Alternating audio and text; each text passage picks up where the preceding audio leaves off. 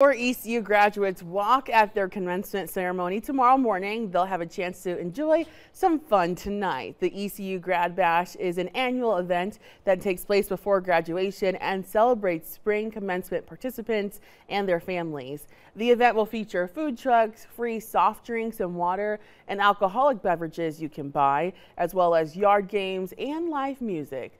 The event is open to all ages and it's free. ECU Grad Bash will run from 5 until 9 tonight at the north side parking lot of Dowdy Fickling Stadium.